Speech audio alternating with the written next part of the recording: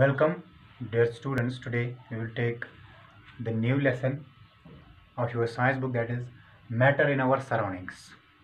It is a new lesson, matter in our surroundings. First, we will discuss about what is matter. Actually, matter is anything which occupies space, has mass, and offer resistance. These are the three qualities which decide the matter. That means occupies space, has mass, and offer resistance. These are the 3 points which define as matter. Anything which occupies space and has mass and offer resistance is known as matter. Now, what are the surroundings, or you can say understanding the concept of surroundings. Throughout the history of humanity, humans have in different times they try to understand the concept of the matter present in our surroundings. Uh, Early Indian philosophers classified matter, or you can say the matter present in our surroundings. They said that the matter is formed of five things, or five substances, or five elements. They named it as Panch Tattva. And what is the Panch Tattva? Actually, these are the five basic elements which constitute the matter in our surroundings. And these are air, water, fire, and water. These are the early Indian philosophers. They said that the matter in our surroundings is formed of these five elements: air, earth, fire, sky, and water. These are known as Panch Tattva. And modern day scientists have classified the matter on the basis of physical properties and chemical properties. We have to deal with both these properties. The matter, or the characters of matter, based on physical properties and chemical properties. First, we will take the physical properties. Physical properties of matter. The first physical nature of matter, what is it? There are usually 5 points by which we describe the physical nature of matter. First point is matter is made up of particles. Particles of matter are very small. Particles of matter have space between them. Particles of matter are continuously in motion. Particles of matter attract each other. These are the 5 things, or 5 points by which you can define, by which you can featurize the physical nature of matter. How this matter is made up of particles? Basically, there were two schools of thought. One was saying that matter is continuous.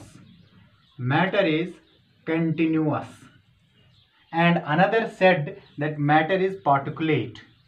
Particulate. That means matter is formed of small particles, and these small particles join together to form the bigger substances. And the first school that was saying that matter is continuous. What is matter is continuous? I will explain it like that.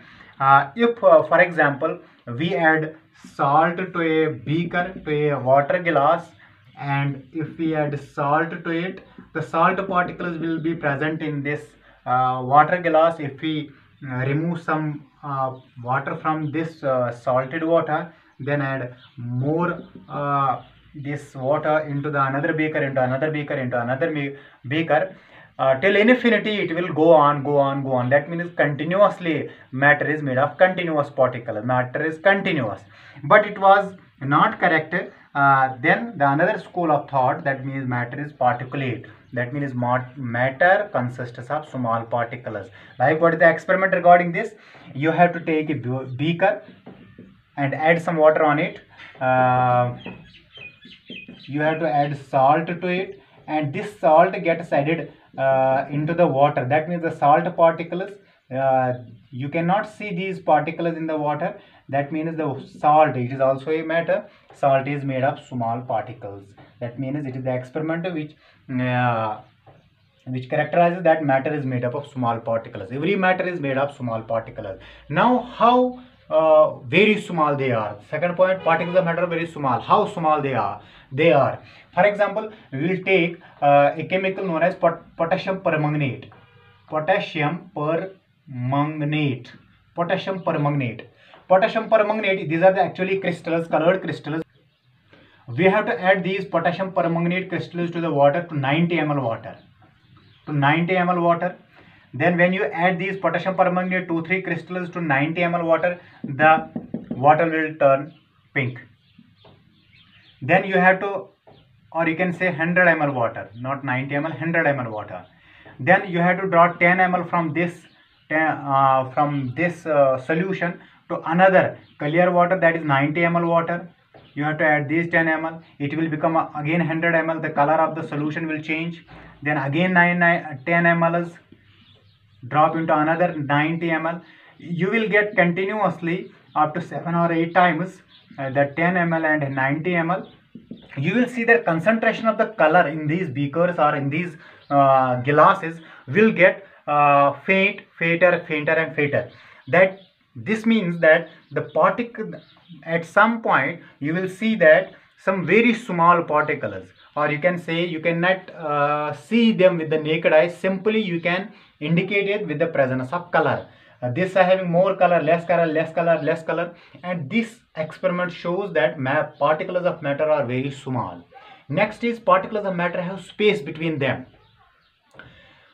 For example, if we add salt to this water glass, it is having water H2O, we add salt to it. When we add salt to it, does the level of the water will rise or not? No, it will not rise, because the water molecules are having the spaces between them, and in these spaces the salt water molecules get accommodated. That is why when you add salt to the water level will not get raised, because the small particles of the salt get accommodated in the spaces between the particles of between the molecules of water. It indicates that the space between the matter particles of matter is present, and in these spaces the salt water molecules get now another is fourth point, particles of matter are continuously in motion. If you add a tablet of ink, to water,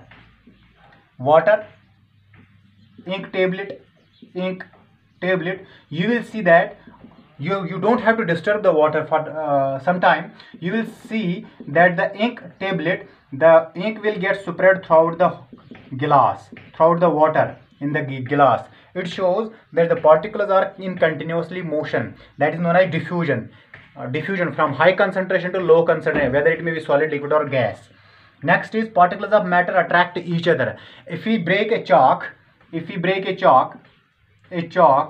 an iron nail, what will be possible for you to break easily? Chalk particle, or you can say chalk. We can break the chalk easily, but the iron nails we cannot break them easily, because the particles in the chalk are very less attracted to each other, and the particles of the nail, they are very strongly attracted to each other, so that we cannot break them. That is the experiment, that particles of matter attract each other, or they are closely attracted to each other in different types of these substances.